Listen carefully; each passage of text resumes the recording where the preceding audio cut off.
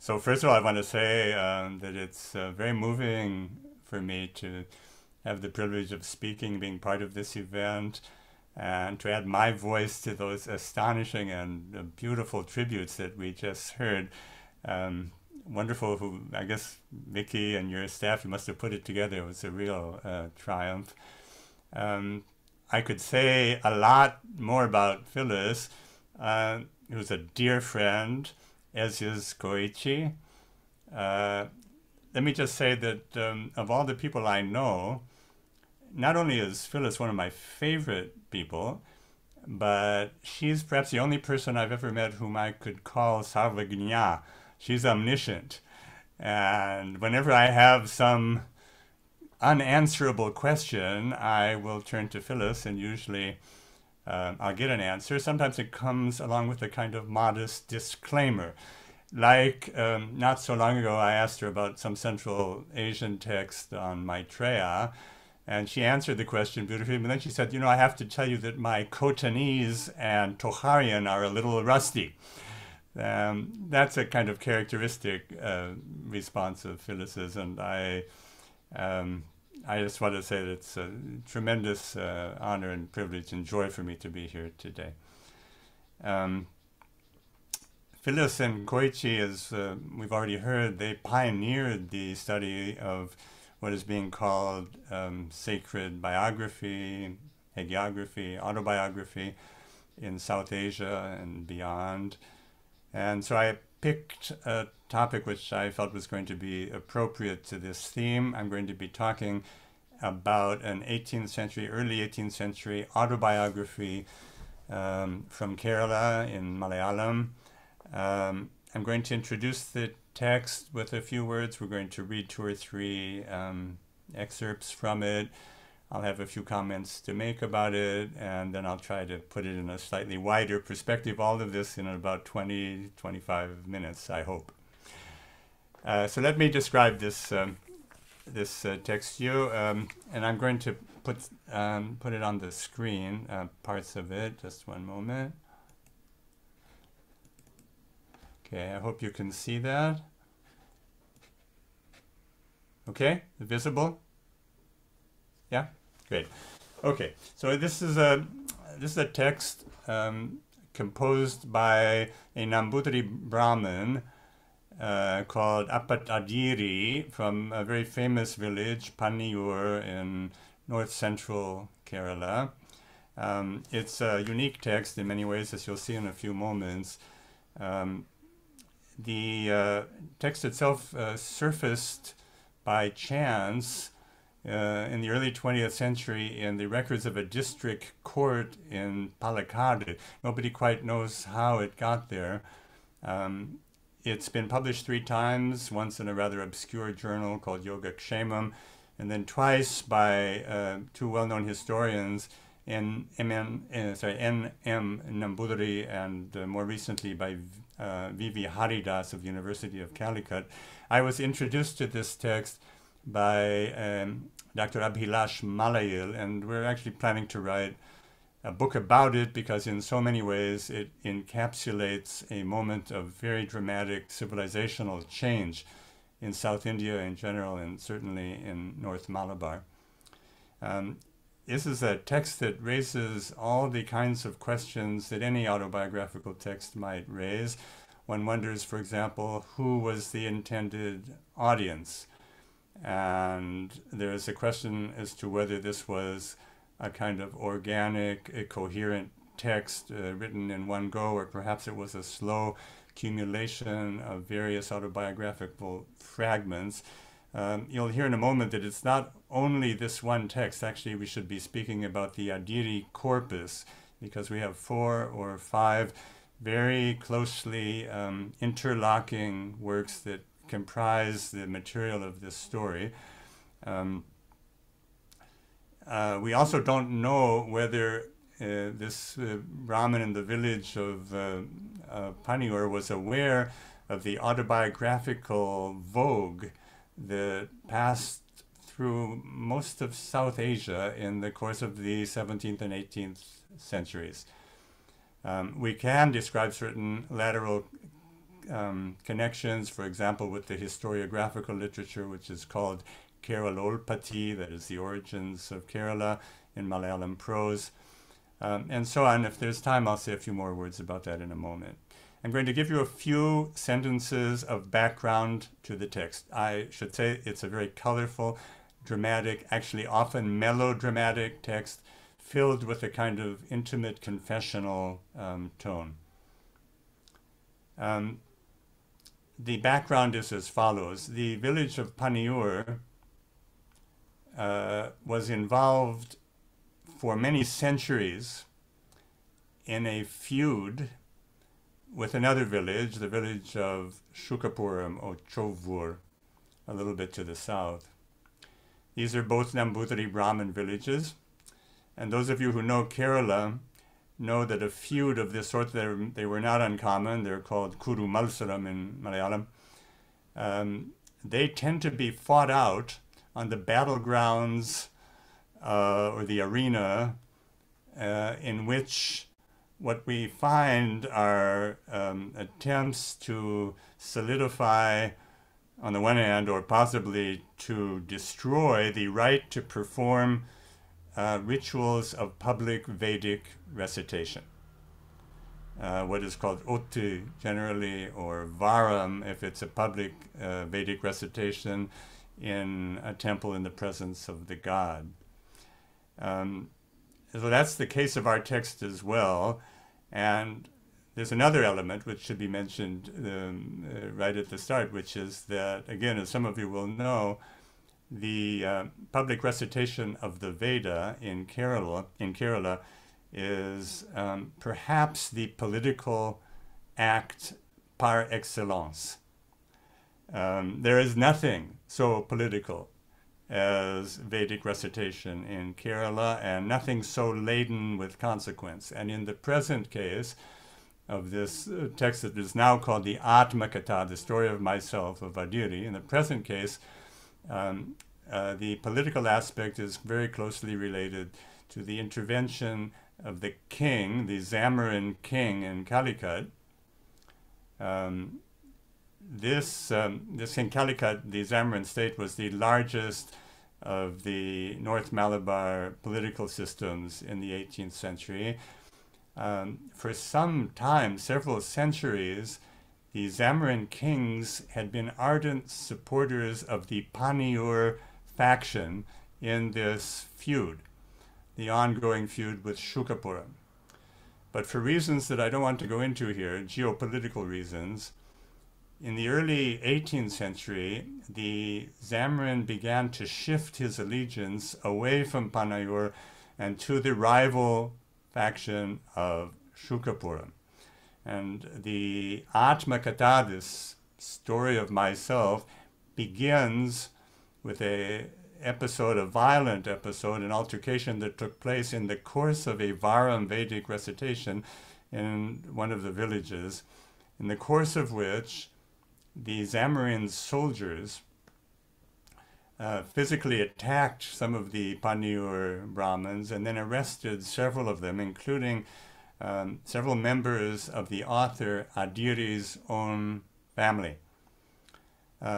This is described in very graphic, as I said earlier, melodramatic terms, and although the detainees were later released, Adiri came to the conclusion that the loss of the patronage of the Zammorin was going to make his life in the village no longer viable. And after some hesitation, he decided that the only rational thing for him to do was to renounce the world and to go to Benares to spend the rest of his life worshipping Lord Shiva Vishwanathan in his temple. So he had determined to do this, and he describes the various considerations and the emotional background to the decision, but there were several problems involved. Above all was the fact that he had to tell his wife, whom he loved, and also their 11-year-old daughter, Savitri. By the way, before he actually brought this topic forward with his wife, he buried his household gods in a secret place in one of the Kerala temples. And this was the prelude to his leaving altogether for Benares. And when he finally mustered the courage to tell his wife about his decision, she said the following. So please look with me at the first segment and listen to her voice. She wiped her eyes with a cloth, and stuttering, she said, "What you said, I agree with it all." Then she exploded and spoke even louder than before. "Oh my God, you deceived me. I never thought this would happen. Show me what sin I committed. When I was not even 13 years old, I was separated from my mother and father, and I had the fate, yogam, of coming here. Then they died. I didn't feel great pain because I had left them forever. I've been here for 21 years. In all these years, I never heard even a single harsh word from you. Living here with husband and children who are full of punyam, of great merit, gives me great happiness. Is there anybody like me? That's what people say. But now it's all upside down, viparityam. No one in this world has become as sinful as me." And she was crying, "Shankara, Shankara, Govinda, Achyuta, Tamburan. My mind is boiling. I am thinking, when will I hear again that sweet voice of my husband? In what future janma will my two eyes see him?" And it goes on like this for a while. I want you to notice the kind of vivid, almost colloquial style that we hear. This is the voice of his wife speaking.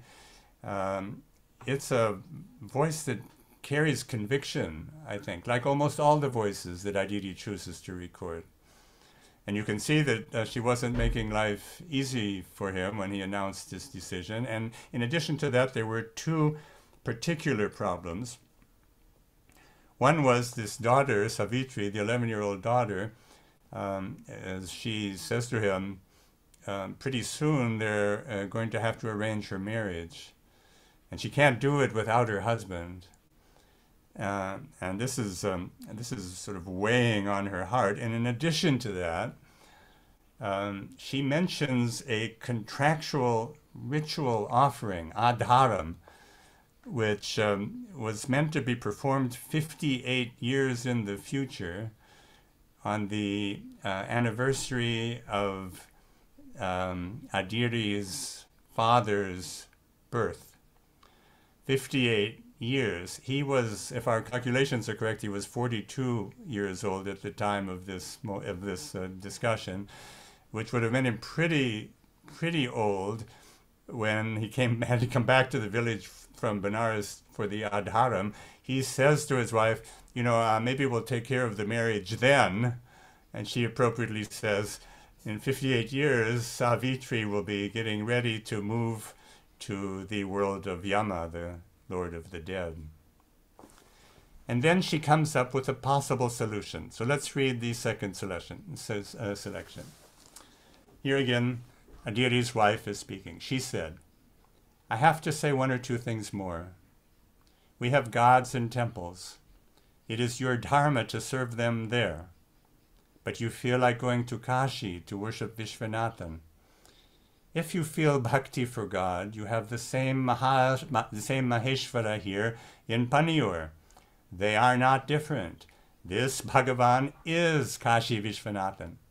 Kashi Vishwanathan is not a sannigrahan, a punitive God. He doesn't punish good people.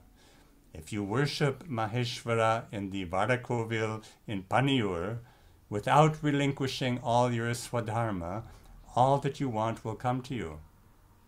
So why go to Kashi? If you're not convinced, then at least spend a year doing that. Then we'll think again. Meanwhile, we will be able to think about the Kanyaka Pradhanam, marrying off the daughter. If you live half a month in the temple and half at home, you'll be doing your swadharma." When I heard this, this is the author Adiri speaking, when I heard this, I thought, yes, let it be like that. If I do like that, no one will be in distress. other than the lotus feet of Maheshwaran, who is my Grama Devata, my village god, for the next year there is nothing for me. I have more to say, I said to my wife. For now, it's time for bathing. As you can see, Adiri has to accept the compromise that his wife has suggested. Possibly he accepts it with some relief. There's a theological argument at stake, because indeed Lord Shiva, Vishwanatha in Benares should be the same Lord Shiva that they have right there in Paniur, so why bother leaving for Benares? But what Adiri does do, and this is very striking, is that he moves his life into the temple, the northern temple in Paniur, where he adopts an ascetic regimen. Together, he's not alone, he's with his nephew, who is called Narayanan, Punekada Narayanan. That in itself is rather important, because as you'll see in a moment, that nephew is the designated heir who is meant to inherit Adiri's fortune. That's, by the way, very unusual among Nambudiri Brahmins who are patrilineal, unlike the standard matrilineal lineages in Kerala. But here we have a nephew who is the key figure in this story, as you'll see in a moment. They live in the temple for 11 years. They eat one meal a day, and even that of nothing better than rice gruel, kanji. And they spend their time in rituals and worship. Every once in a while, Adiri goes home to visit his wife and solve some urgent matter, but for the most part, he lives day and night in the temple. And finally, to his immense good fortune, something happens. So we're reaching the key moment in the center of the autobiography. Let's read it together. In the 11th year, the God spoke to us, and I achieved release, mukti. How can I describe that vision? One day, not noticing that it was after midnight, we saw a divine body, Swarupam, that we had never seen or known before. I cannot really describe it. I knew that this was my Lord, Tamburan, Lord Shiva from the northern shrine. Tremendous happiness filled my heart. I bowed down and said again and again, "Protect us, Lord Poti," the divine epithet. I was stuttering because I remembered all the difficulties we had been exposed to. I was weeping tears of joy. The Lord spoke. So here is what Lord Shiva said to Adiri. Notice, by the way, that this is not in a dream. This is a waking revelation, late at night. And the God says, Brahman, whatever you want will happen, just as you think of it. There is no need to worry. When you die, you and your wife will arrive in my world because of your devotion. There is also this task. You have to see and worship Vishnu in his form as the boar, Varahamurti. Let me tell you in parentheses that as part of that ongoing feud, people from Shukapuram had actually demoted the boar image of Vishnu from his temple and replaced it with another image.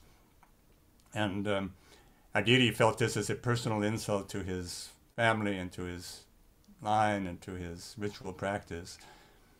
So the God tells him, you're going to have to reinstall Vishnu in the Varahamurti form, and that's going to happen at a particular moment. I'm reading on, there is a time ordained for that worship, the Ishvara year of 1758. Your nephew, Narayanan, will be there for that, right? Notice that the God needs that to be confirmed by Adiri. He will get your hereditary right, and his progeny will join your line. He will accomplish whatever he desires. You can visualize everything through awareness, jnanam. Any uncertainty and confusion will go away. But one thing needs to be done now. your wife is worshiping me without thinking of anything or anyone else, only wanting to get the boon of serving her husband. She's the best. Keep worshiping me at home as a householder. That's what I want. You'll get whatever you want. So that's what the god had to say. Now listen to what Aditi says about his reaction. The god disappeared after this vision. It's called an anugnya.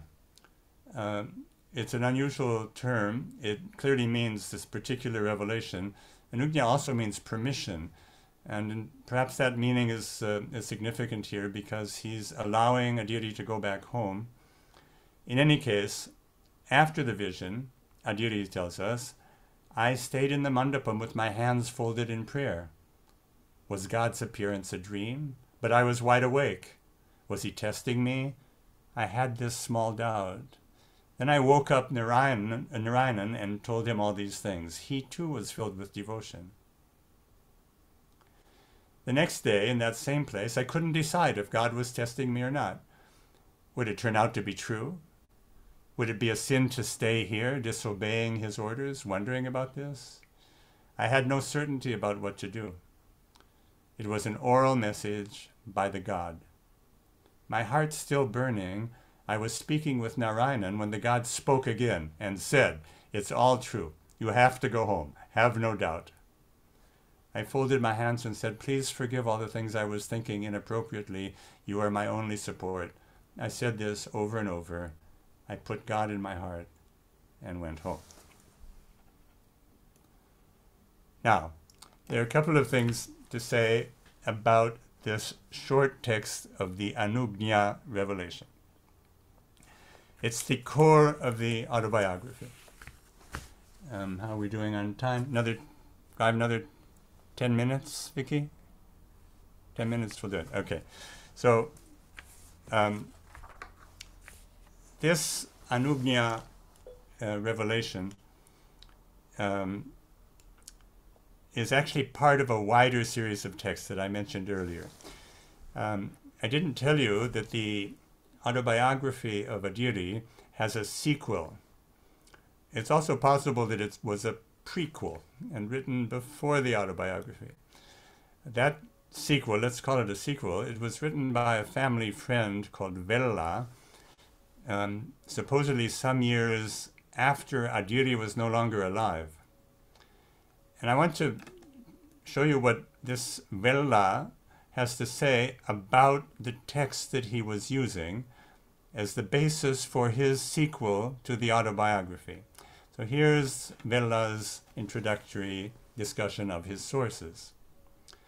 Meanwhile, that image of Varaha has been reconsecrated and reinstalled in the Paniyur village, as the god had asked. Vella says, during the Pratishtha installation ceremony, Appam, possibly Aditi's son, told me that he had a copper plate from his house. I told him to bring it here so I could look at it. So Appam came with it to Paniyur. The wise people said it was very difficult to see and study it. They showed it to the king. The king said he was not aware of this. One day, after this time, I, Vella, tried to read it. With God's grace, I was able to decipher it. And there was another large text, the Grantham, also difficult to grasp. This was because they didn't have Phyllis Grana with them in the village. Otherwise, she would have read it off right off the bat. There is another second text, equally even more difficult to grasp, and there is yet another one. Appam told me that the third text was lost. On another day, Appam came and showed it to me. It had the exact sentences written on the copper plate, but even more difficult to read. I started transcribing it letter by letter. Some of the palm leaves had been ruined. I wrote continuously, listening to the sentences. You will find out that it tells of the past, present, and future of Paniyur and its god. In that document, everything corresponds to what we had seen, experienced, and done. The installation, the manner of doing it, the effort to get there, the people who made the effort to serve Bhagavan, the condition of the king. What happened in the past is exactly what we see in the document, and that being the case, the future will also be like this. So you can see that we're talking about this corpus of interlocking texts, the original foundational moment of which, and perhaps the original textual fragment, was the Anugnya itself, inscribed on a copper plate that is, unfortunately, but perhaps conveniently, no longer there. And also, the copy of that Anugnya, which we just read together, the copy of it on palm leaf has also disappeared. But there was a third text, a longer one, which includes the same text of the Anugnya, and also perhaps all the rest of Adhiri's autobiography. And it's that text, the third text, which perhaps became the source of the manuscript that turned up by some lucky chance in the record office of that Palkade district court. And the final text, actually not quite the final because there are several peripheral texts, but the final text for the moment was Vella's sequel to the autobiography, in which everything that the god predicted, including some very fine-grained predictions that Adhiri himself added, came to pass in that dramatic Ishvara year of 1758. Okay, I want to mention just 2 or 3 things before I conclude. And you can see that we've just scratched the surface of what is a very unusual text. Why is it so unusual? Unusual to the point of being unique. First of all, I hope you were able to feel something of the personal, introspective voice of the author. Like the reported conversations with Adhiri's wife, Adhiri himself speaks to us in a kind of colloquial Malayalam, slightly elevated into prose. And he speaks about his thoughts, his doubts, his hesitations, his agony. Look at how he reacted to the revelation by the god. One might think if the god appears before you, you'd have a feeling of great certainty. But Adhiri says in a very believable way, actually wasn't certain. Maybe he had concocted the whole thing. Maybe he was wrong. Maybe it was some false voice speaking from some place inside of himself. He has to put that doubt to rest before he can act upon it.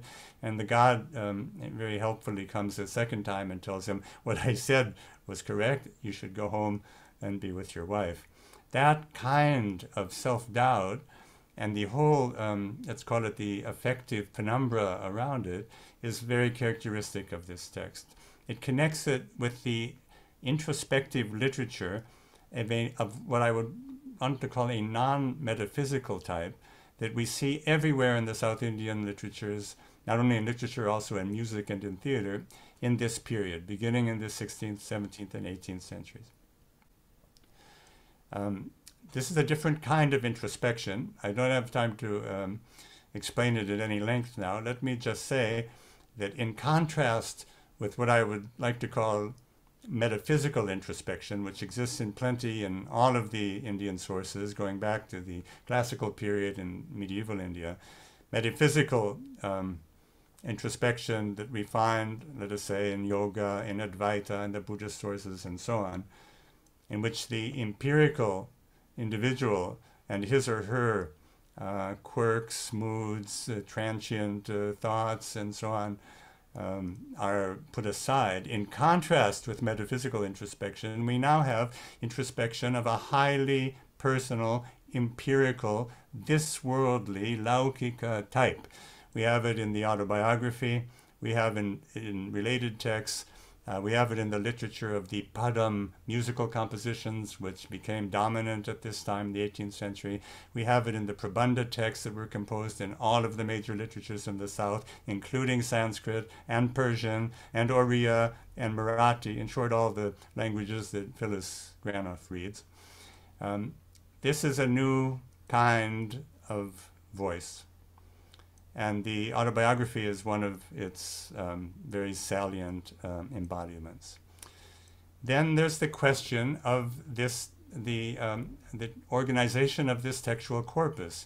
So if you think, as I tried to suggest, that the copper plate, which contained engraved upon it the words of the God in his revelation to Adiri, if you think that that copper plate revelation is the original text, then we have a situation which is familiar to us from South Indian literature. It's a kind of literary structure in which the foundational moment is buried somewhere in the middle of the narrative, so that if you begin somewhere in the middle, you are moving towards that foundational moment step by step, and then maybe away from it once you've reached it. There are a lot of examples of that. It's an interesting structure in its own right. There's the Kalapurnoryamu in Telugu, which Narayana translated as the sound of the kiss. It has exactly that kind of a structure. And we also have the two echo texts of the autobiography of Adiri himself, and then this sequel, or was it a prequel, composed by Vella. So let me say just a word about that. There's a sense in which the Adiri autobiography belongs to the genre called Kalajnanam. It's a prevalent South Indian historiographical genre in which history is told in the future tense. We have quite a few examples of that. We've written about it, Narayana and I. Philip Wagner has written about it in the context of a particular Telugu history. This text is partly a Kalajnanam text, told in the future tense as a prediction. So that we have a kind of astral time. There's reason to think that Adiri himself was an astrologer, a village Jyotisha, using the style of the village astrologer. And we have a text which is at once prospective and retrospective. This may be a diagnostic feature of the Malayalam autobiographical genre. I've already mentioned that there's a connection to the historiographical style of the Kerala Olpati. If there were time, obviously there's quite a lot more I would be happy to tell you about this textual corpus.